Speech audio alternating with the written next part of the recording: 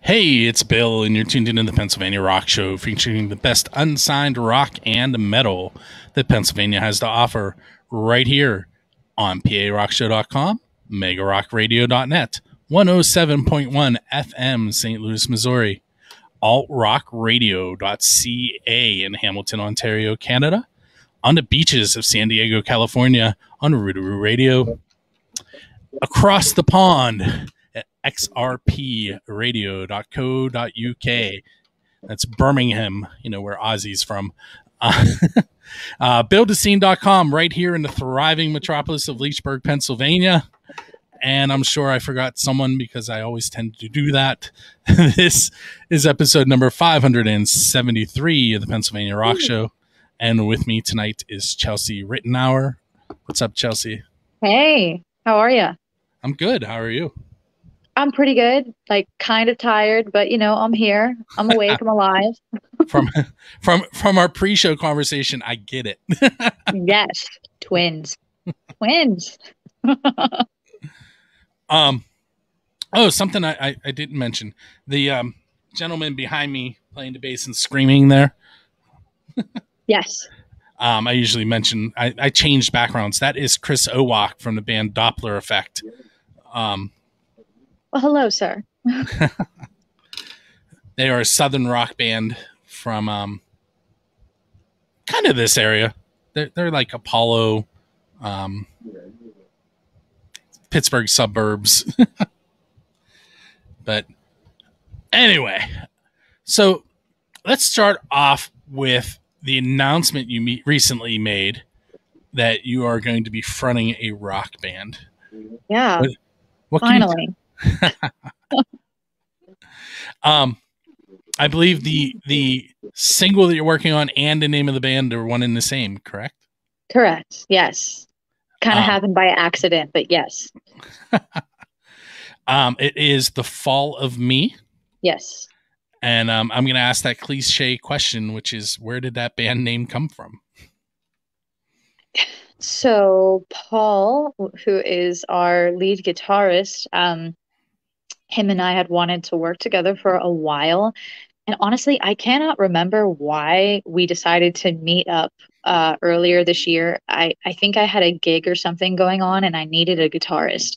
And we were rehearsing, and after rehearsing, he started showing me some like melodies and some riffs that he had, and we just started writing this song. Usually what I do is I just start scatting over whatever melody line I hear and mess around with the vocals, and that's what I did. And then I sat down and I started coming up with lyrics, and the song ended up being called The Fall of Me. And we didn't know if we were going to do anything else, if it was just going to be that one song, if we were going to continue with it. And we ended up just continuing organically, and we started kicking around a name. And he was like, hey, I mean, the first song that we wrote is called The Fall of Me and sounds kind of cool. So what do you think? And it just stuck, and we stayed with it. So, yeah. Now, is it just you and Paul, or are there other members as well? So it's myself, Paul on the guitar, Donnie on bass, and then we have someone playing drums. He's like, how would I describe this? He's not really a permanent member. He's like semi-permanent. He's in another group called Haven State. I don't know if you've ever talked to them. I have. Yeah, so it's Luke Martucci. We just had a conversation with him not too long ago. So he's going to be doing all of the drums whenever we record our EP. And he was basically like, yeah, I'll be like your man for hire. And, whenever you have live gigs, I can be there as long as it doesn't interfere with, anything that Haven State has going on, which is his main project. So I guess we'll call him like a semi-permanent member. I don't know. Haven State was one of the bands that I found out about from DI Records. Okay. That's Dakota, and I'm not even going to attempt to say his last name, but Dakota runs DI Records, and he sends a lot of bands my way, and that was one of many. Yeah. I think they just made an announcement that they're releasing some new stuff So yeah, whenever we came across him, we were super excited that he was willing to jump on board and help us out because we were having a hell of a time finding a drummer.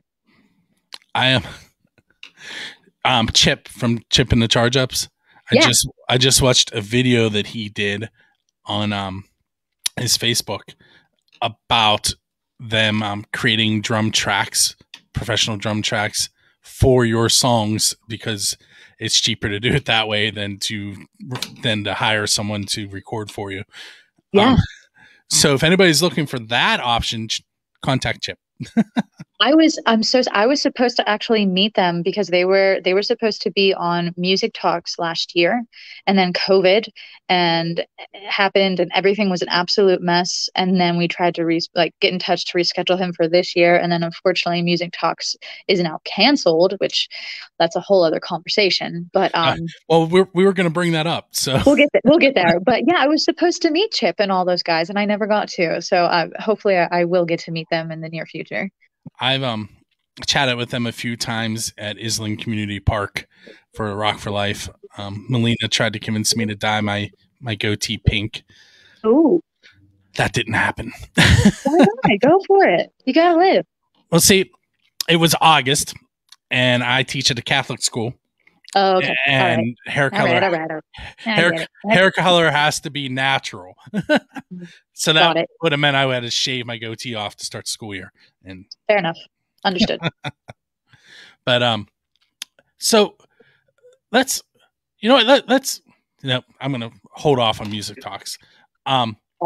Where did music start for you? Like, can you pin down a point where you're like, that's what I'm going to do? Well, I've always done it. So I don't know if you know any of this about me. So I used to be an opera singer, like legitimately. All of my degrees are in music. I have a master's in vocal performance. I have a bachelor's, a BFA from Carnegie Mellon, vocal performance, and then a master's from Manus, also vocal performance. So like, I've always done it. I started training classically whenever I was 12, or I had just turned 13, one of the two. And prior to that, I just always sang. Like, you couldn't get me to shut up. And so I think it was just inevitable, like that's what I was going to do. It was always my thing from a very young age. And then I was crazy enough to decide to major in it.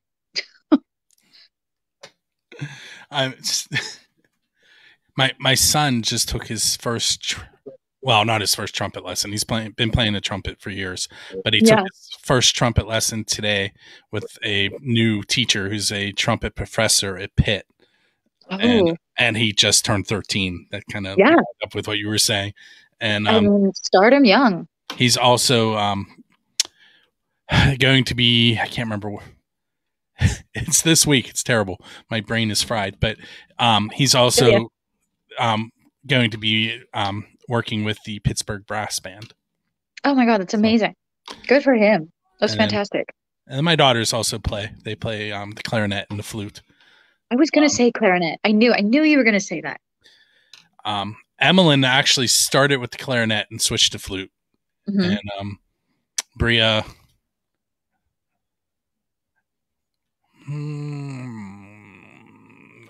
clarinet. Yeah.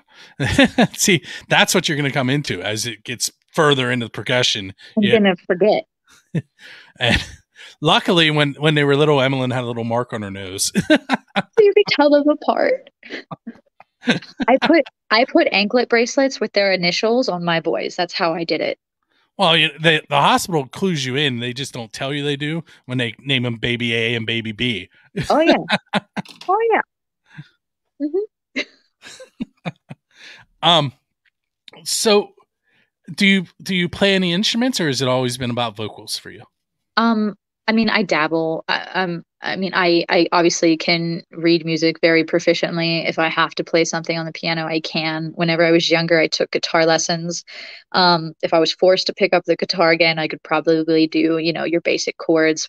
But honestly, my main focus was always vocals, and I dived in real deep with all of that. So yeah, that's my specialty, and as you know, I teach. I'm a voice teacher too. So that was going to be my next question. yeah. So if someone wanted to take lessons with you, how would they go about that? So in January, I started working with a company called Practice Makes Perfect Music Studio.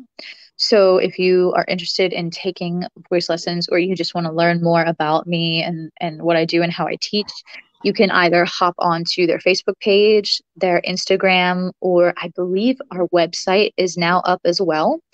And you can check everything out. We have voice teachers, we have all kinds of other instruments, dance teachers. We're really growing it. Well, at least Aaron Gray. He's the one that started the company. He's fantastic. But you can request to study voice with me, and they'll get you in touch with me, and we'll go from there. And where is the studio located? So that's the cool thing. I teach out of my home, or I teach via Zoom. So our teachers are everywhere. We're all over the place. So, someone can come to me directly here in Connellsville, or I had a student for a while that lived in California, and we did lessons over Zoom. So yeah, we can do the online thing or in person at my home studio. So I also noticed that you have been, how do I want to word this? You've been in New York. I want to say that I saw California in there somewhere. Was that all in the pursuit of following the music, or? Yeah. If it isn't, you can tell me. You can say that. No, it was all for work. It was all for gigs. It was all for vocals, for music. I worked in Germany for a while as well. Some of it was strictly for the opera stuff, like before I crossed over into contemporary music. So like whenever I was working in St. Louis, I was with Opera Theater St. Louis, and it was all classical music and opera. Whenever I was in Germany, that was all opera. California was whenever I had transitioned. So yeah, I've been a few places and sang some cool spots. I assume that kind of that first of all, being in different genres, you can take parts from one and move it over to the other, but also living in all those different places probably has affected your background musically as well. Yes and no. I mean, I've always kept my roots and had a very strong sense of what I liked and who I was, which I think I have to attribute all of that to my mom, because whenever, I was a young kid growing up, she played tons of rock music. And so I was always a rocker chick at heart. I just kind of got thrown into the opera thing because I had a really high, pretty voice, and people didn't know what to do with me. And so opera was the best fit. But if I'm being completely honest, like I always wanted to sing contemporary music. I always wanted to sing rock music. I chuckled when you said that. My parents listened to country, and thankfully my mom's brothers listened to rock. There we go. That's where that came from. My mom was all over the board. She's very eclectic with her music taste, and she was very, very good at introducing myself and my brother to tons of different genres. I mean, I think the woman knows every song imaginable. What, isn't there a TV show like Name That Tune or something like that? Mm-hmm. Yeah, she'd probably win it. Here's a little known fact that I probably haven't said in 503 episodes, which is amazing because I repeat stories. My mom was the lead singer of a band. Really? Yes, she was. A church band, but a band. What a band. Good for her. That's fantastic. And she now claims that she can't sing. She's wrong, of course. She just doesn't want to do it. She was one of 11 kids, and it's one at most points. They were all in the band at some point doing something different. But she sang and she played the tambourine. I love it. You always need a tambourine. You need a good tambourine. And then my uncles that got me hooked on rock, they play guitar. Yes, of course. Of course. And another uncle who was the bass player, and they were my uncle jokes about it all the time. He's like, we're getting a band back together, like the Blues Brothers. Why not? It's never too late. Well, probably not right now because he is a mechanic and he owns 2 Kona ice trucks, so it'd be hard to gig. Yeah, definitely. So now I'm gonna give you a PA Rock Show question now. Oh God. If you've probably heard this one because you said you listened to some recent ones. If you were sitting on a bench, we're gonna do the Forrest Gump question. If you're sitting on a bench and you're there for like an hour, and you're sitting next to your music idol, who's gonna be sitting there, and you're allowed to ask them one question. So you need to ask them a question that will keep them talking clearly, but that you can learn from. Who would you hope to sit by, and what would you ask them? This can be any artist, right? Anybody. All right. I wouldn't say she's like my all-time favorite singer, but this is a singer that, like, as I've been diving into more rock vocals, I've come across this chick named Lauren Babick. She has a killer rock voice, and she does all of those really like low, like chesty growls, which is something that I've been trying to figure out how to do, but without absolutely destroying my vocal cords. I mean, I know how to add some distortion without hurting myself, and I do, and you'll hear that in our EP when it comes out later this year. But I'm talking like the true like metal growls. That's something that I'm still messing around with, and she does it. So I would want to ask her how the hell she does it. and show me and teach me, and I'll figure it out in probably a half hour, but just like tell me. Yeah. Here, we'll stick with movie themes. Yeah. Okay. You find a DeLorean, and you're going to head back in time without breaking the space-time continuum because we don't want to get yelled at. Sure.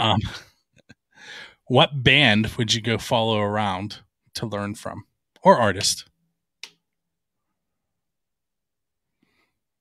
So you can spend a year back in time and learn from, pick their brain, just party with them, whatever. Who would you want to hang out with? Prince. That was a lot faster than I expected. Okay, why Prince? Why Prince? Because he's super iconic. He I feel like he crossed over into a lot of different genres, but he still stayed in the vein of who he was, whatever that was. It was always him. He seems like a hell of a good time, and he put on a show. I mean, that man was a performer. And I think there's a lot, to be learned from that. It's one thing to be a good singer, but I think it's another thing to be a true performer and actually entertain people. And that's what he was. Sticking with movies, you get to pick any musician in the history of the world to portray in a documentary. Who would you want to portray? What would I want to portray? Well, I get compared to her all the time, which is kind of annoying to me because, I mean, I can sound like her, but I think it's just because we come from the same type of training. So it would be easy. Probably Amy Lee, just because everybody compares me to her. So let's just roll with it. I saw somebody put that on a comment of you singing a cappella. I really don't sound like, maybe I do. Whatever. And you know what? They're super famous, and if people want to compare me to Evanescence, then fine. But I'm not trying to sound like her, and I'm not trying to write like them. it just is what it is. So I don't know. All right, this next question, I always preface with, it is Christina Sanovica's fault from the Shadow Project. Are you familiar with her? No, I'm not. Okay. Well, make sure you check them out. Okay, I will.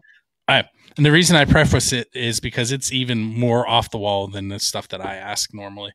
Okay. So her question is, if they were going to put you in a cartoon series as a cartoon, what character would play you? Like a cartoon character that's out now? Yes. Oh, oh my God. I don't know. I don't know. You know what just popped into my mind, and I have no idea why. Because I'm a 90s kid. I'm like right now my mind is going to like the Powerpuff Girls. I don't know. I'm like a combo of of wait, which one was the green one? Buttercup. I'm like a combo of Buttercup and Bubbles. Yeah. I'm not all that familiar with them, so we'll go with it. My childhood. I was a decade before you. Yeah. Little more than a decade, but we'll go with a decade.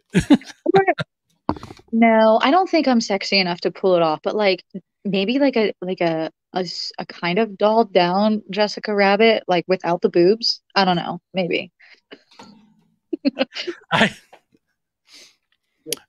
Someone recently said to me, with them remaking all these movies and turning them into cartoons, what would they do with that movie?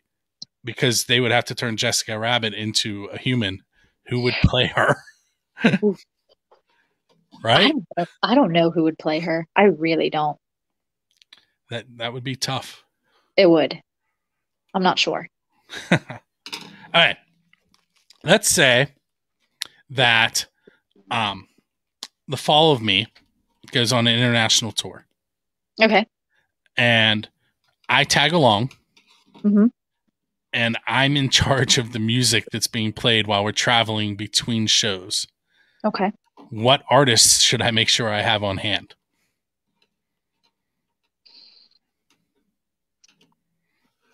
Honestly, anything from the 90s grunge era, I'm good with. That's like my go-to. Um, Give me a bunch of like Alice in Chains. Yeah, I'd be cool with that because I love their harmonies and I learned how to sing a lot of harmonies by listening to them. So, yes. So off there, I mentioned Staley's Comet to you. Yes. You need to check them out. I will. Yeah, they're an Alice in Chains tribute band. Yeah, I was gonna say yeah. I have heard of them. Somebody mentioned them to me. It was right before COVID hit. Maybe they were like playing somewhere and they wanted me, and I was pregnant and I couldn't go. But yeah, I've definitely heard of them. I will check them out more. Yeah, he's in another tribute band for them in Florida. I can't remember their name, but like he travels to Florida, and the rest of the band is. He does Florida. it. Yeah. Very cool.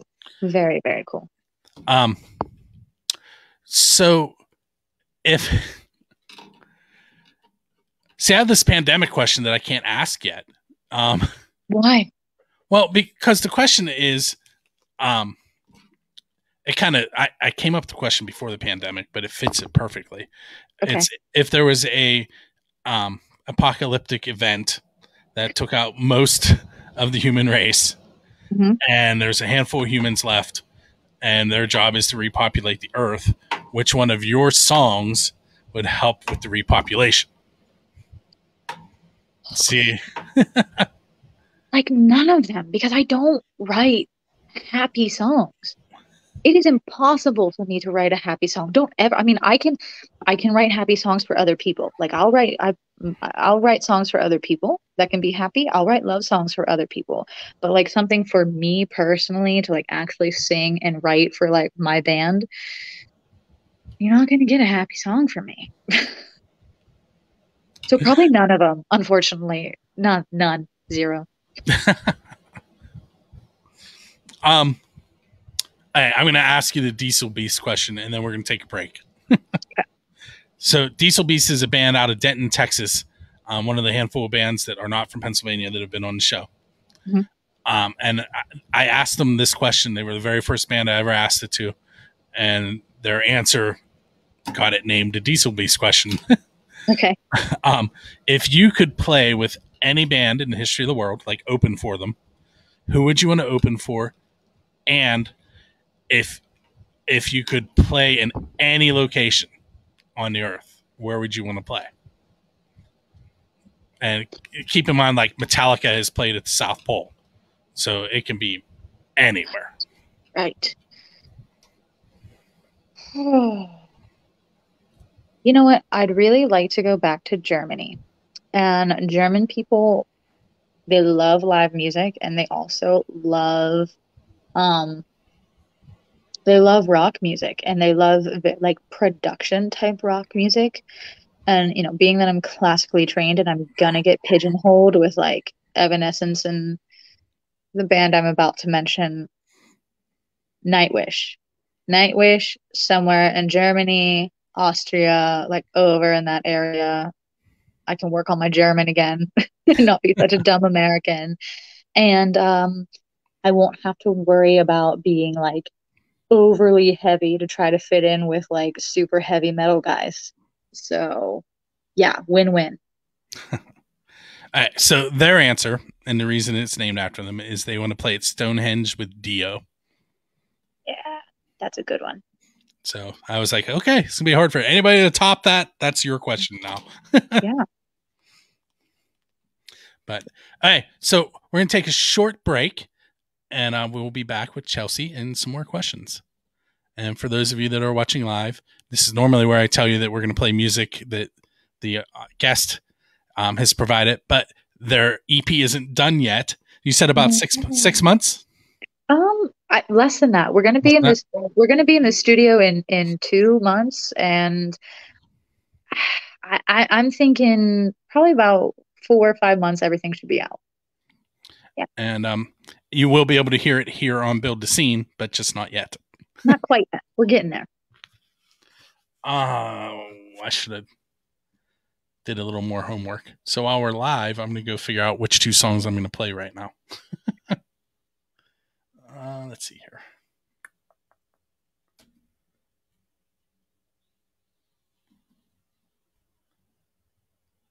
New music folder.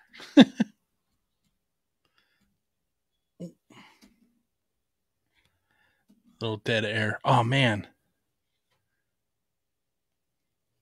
I have my hands on the new Royal Honey stuff, but it's not released yet, so I can't play Royal Honey yet. Let's see. I played Grey Walker. I don't remember if I played Transcendence new song. We'll do that. We'll play Pangea by Transcendence, which is metal, but I don't think it sounds like their older stuff. So we'll play some Transcendence, and maybe we'll play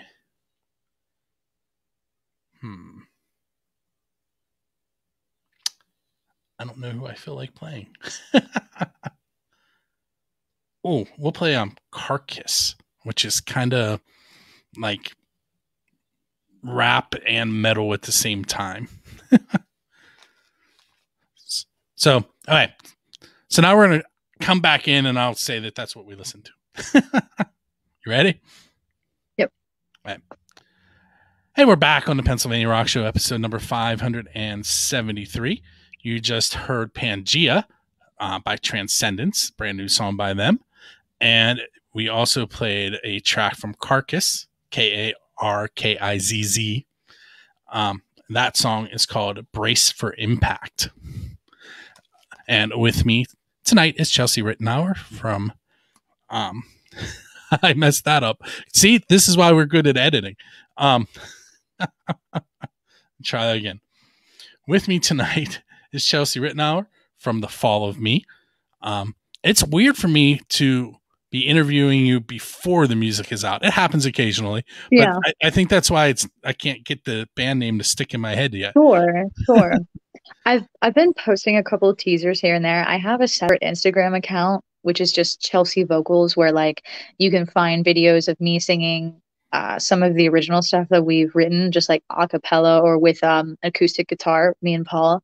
And then I put up covers, and then I also put up like vocal tips because voice teacher, so like technique things. So like if you're really curious, you can hear some of our material. Just hop onto my Instagram, which is Chelsea Vocals. A few episodes ago on 3 Questions and a Song, I interviewed Judy Rodman. Are you familiar with her? I'm not. Neither was I, which is terrible. And I'm admitting this on the air now. She wrote and performed a #1 country song in the 80s. Okay. And then she wrote another one, I think it was for Taylor Swift, which is recently. And I didn't know this until after I interviewed her. What? And she is currently a voice coach as well, which is why that popped into my head. And she actually gave me advice on how to keep my voice working well while I'm teaching. Yeah. Oh yeah. I could also. So if you're ever curious or like you feel like you're starting to lose your voice, message me. I got you. Okay. So in the first segment, we kind of talked a little bit about Music Talks, and you mentioned that it has been canceled, but yeah. Why don't you, I mean, because it's still on YouTube, so people can go back and look at it. Oh yeah. In fact, I have already embedded one of the videos in the show notes. It is the Black Ridge episode. Yes. So why don't you give everybody an idea of what they're going to see when they click play on that? Like, what is the show about? How, what was its premise? So,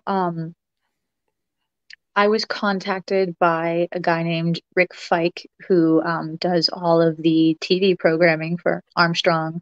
It's now Armstrong Neighborhood Channel.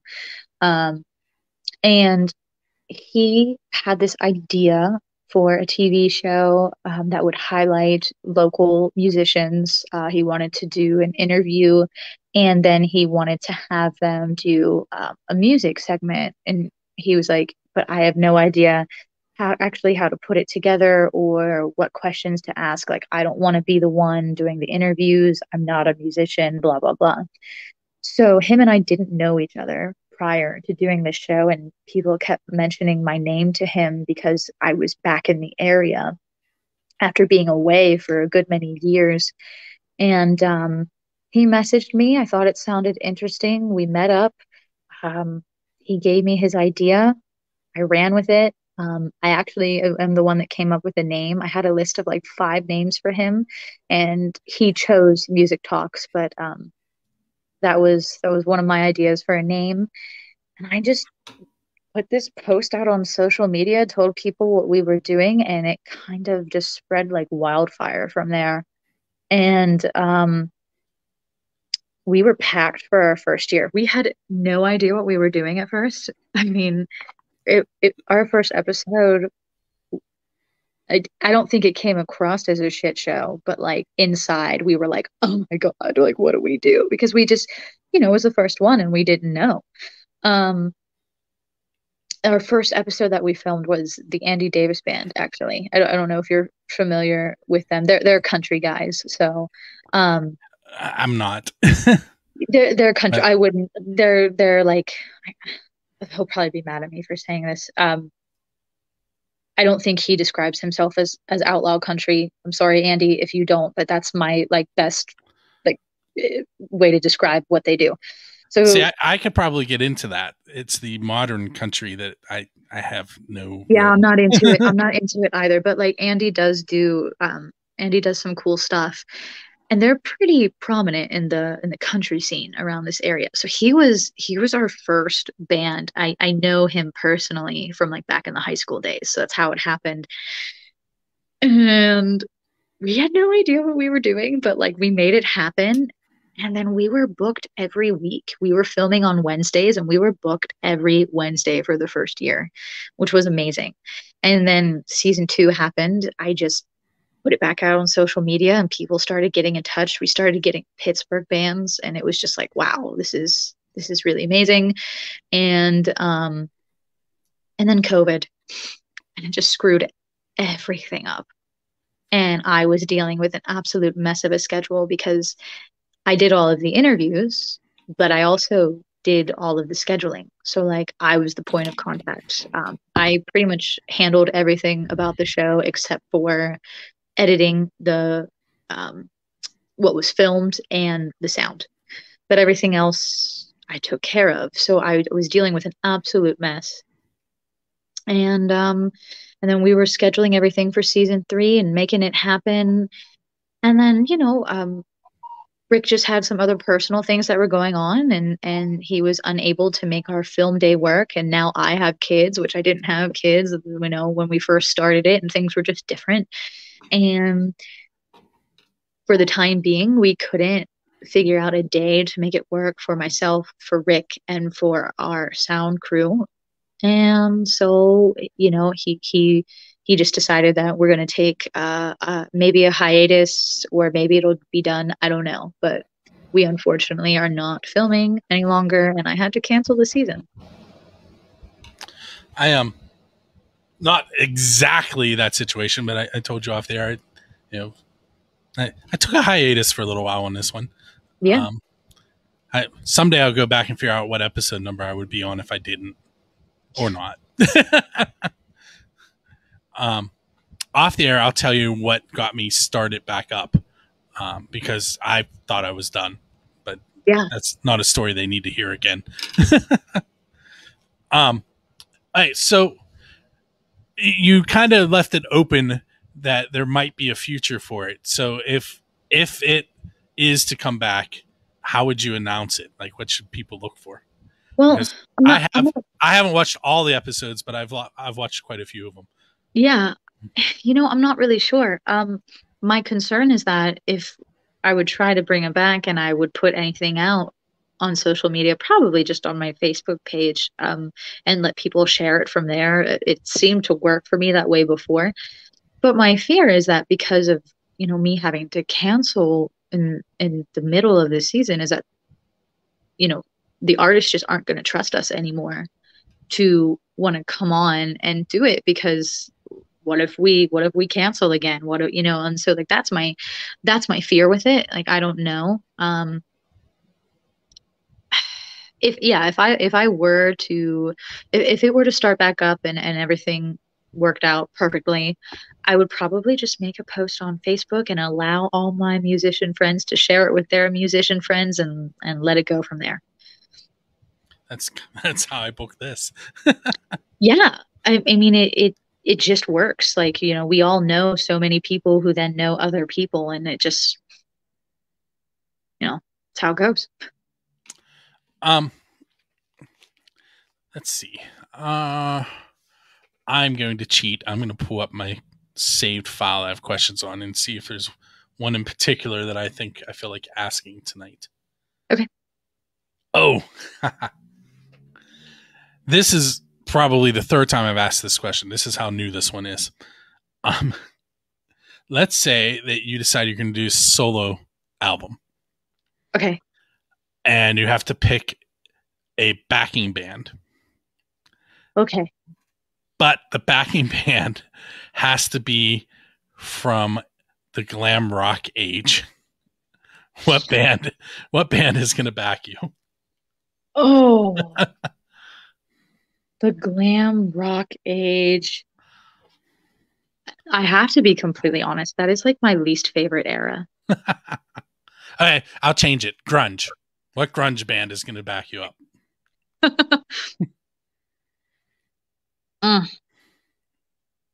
Oh my.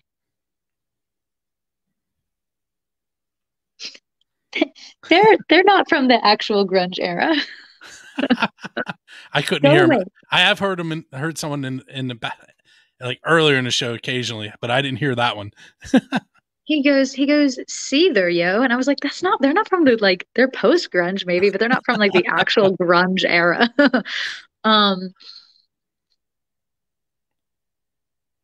I had mentioned Alice in Chains earlier. I mean, I'm gonna stick with them. I'm gonna stick on that theme. Yeah. Yes.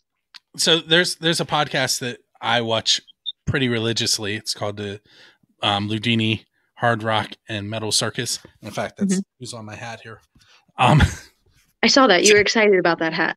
I was trying to look for a way to bring that up, and you opened the door for me.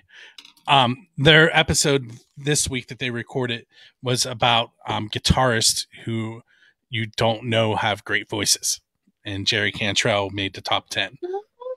Oh, there you go. So, if you guys aren't familiar with the Ludini Rock and Roll Circus, metal is in there sometimes when you search it, but it's Ludini Rock and Roll Circus. Check it out. It is Lou Lombardi, Lily V6, and Keith Hawkins are your hosts. Lou has played in quite a few local bands, including Super Monkey, which I'm finding out a lot of people have played in.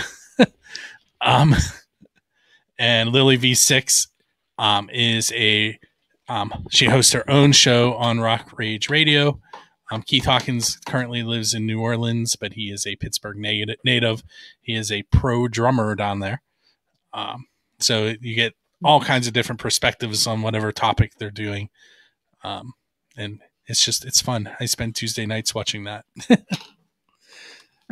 There, easy plug. Also, since we're doing plugs, in the chat room right now is Chris Thunderwood Wolf Dotson. His company, Wolf's Customs, sponsors the Build to Scene radio station. They do instrument resurfacing. They do painting. They do hollow flash. They are out of Illinois. You can check them out at wolfscustoms.info. Somewhere around here, and I don't know where they went. I have guitar picks that he sent me that have the hollow flash finish on them. It's really cool. Anyway, check them out, wolfscustoms.info. There, we got some advertising in. There are 8 other sponsors of the radio station. Go to buildascene.com/radio. You can listen to all unsigned music. Like 98% of it is Pittsburgh based. And then the other 2%, we're growing now that we're in Europe. So the other 8 sponsors are listed over there. There's Noble Hops Band. There's 97.7 FM's The Grassroots Show. There's I'm completely blanking now. That's terrible. It's one of those days. DI Records. Oh man.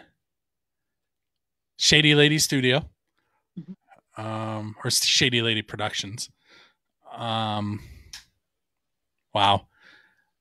I'm going to make it up. I'm going to make a list for next episode and make sure I name them all. Anyway. All right. So if you... I almost didn't ask you the Dave Grohl question. This is the last off-the-wall question. You definitely heard that one. I can even see you light up.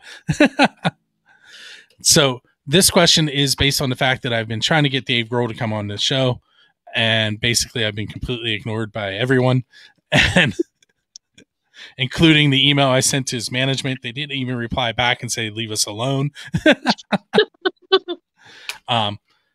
I've made the joke that Brian Johnson drove Evander to his house and he came out and talked to him.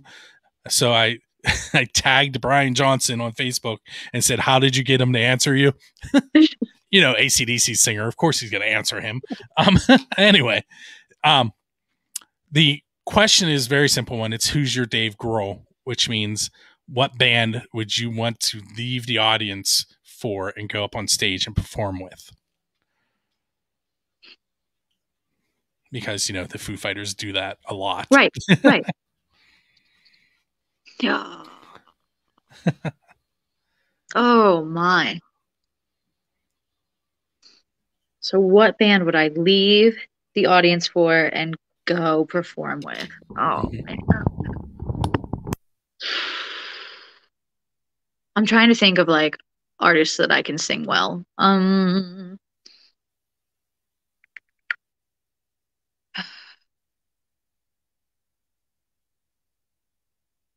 You know what? I think they'd be a wild time. I think they'd be fun. I mean, I know they're older now, so maybe they're not as much fun. But I do enjoy singing her material. because I learned a lot from singing her stuff. I feel like these are all like cliche artists that I'm bringing up. Everyone's just gonna roll their eyes, but whatever.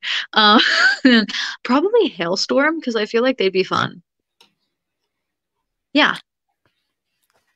I am.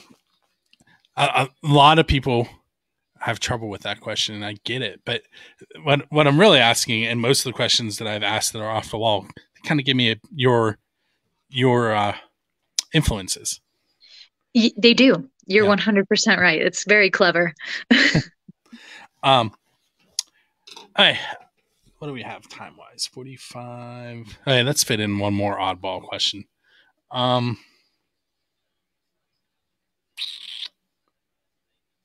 Not that one. I think I'm taking that one off the list. It's which is your favorite venue, which is your least favorite venue, and after the pandemic, we're not separating anybody and burning any bridges. Nope.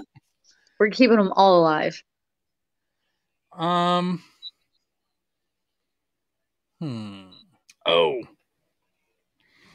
What is something that someone that has followed your music career would be surprised to learn about you?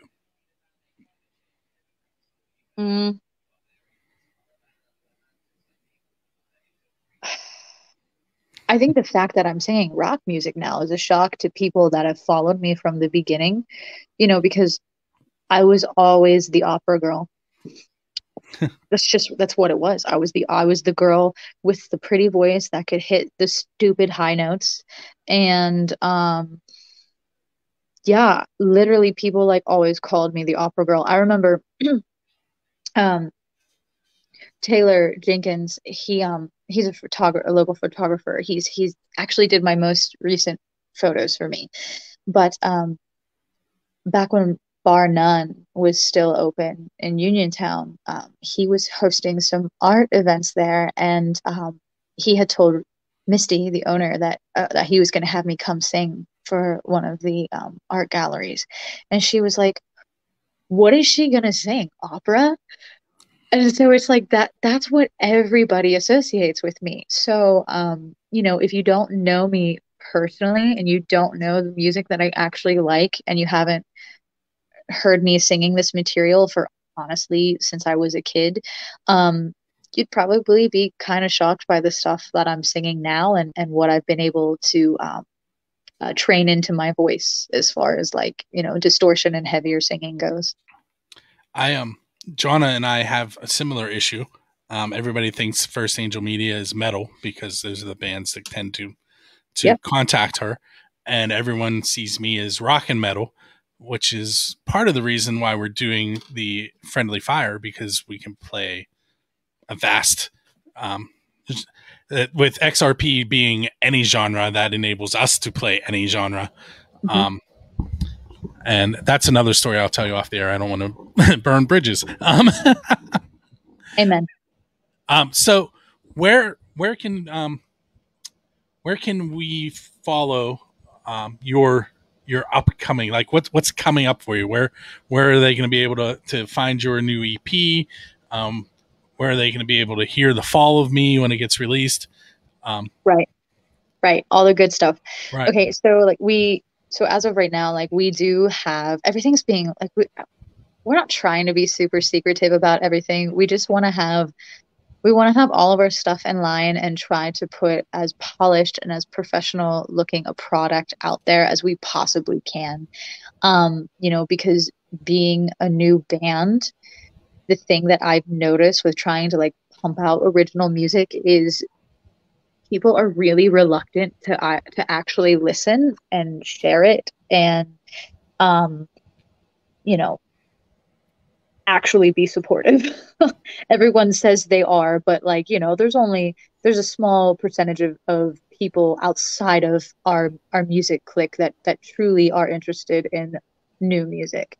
So we're trying to make this as polished as we absolutely can to really catch people's attention. So it's unintentionally been a secret. But anyways, back to your question. We do have a Facebook page. It's just not published yet. And we're going to be working on a website, which I'll be in touch with you soon. I have rehearsal with the guys this Sunday, and they have the links to everything. So we're gonna have a website page where we're gonna post a lot of our music, let you hear like teasers. We'll have the Facebook page where we'll probably do the same thing, and you'll be able to see, where we're gonna be doing shows, etc. And then as far as the music is concerned, it's gonna be on all of your normal music streaming platforms, like the regulars of where you can go to find your material. Cool. I was waiting for you to open that up with Spotify. For some reason, everybody says Spotify first. I feel like we all know the regulars. So yes, Spotify, iTunes, all that good stuff. Yeah. Coincidentally, most of those places you can also find the Pennsylvania Rock Show on as well, including iHeartMedia, which was really hard to get on. But anyway, so I feel like you probably don't have any shows lined up yet. So if you do, you can nod it out.